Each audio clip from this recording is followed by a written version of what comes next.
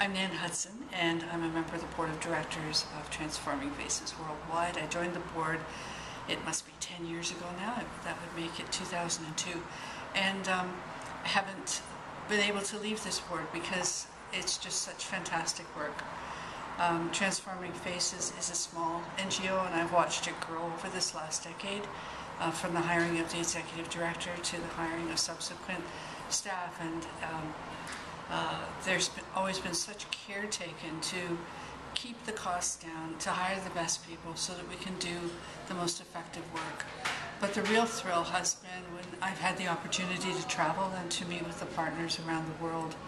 I've met with partners in Ghana, in Ethiopia, in India, in a former project in Nepal, in China, and in Thailand, and each one of those visits has just been so deeply touching.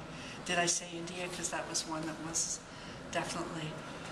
And it's touching because these are lives that for very little money on our part, these are lives that are forever changed.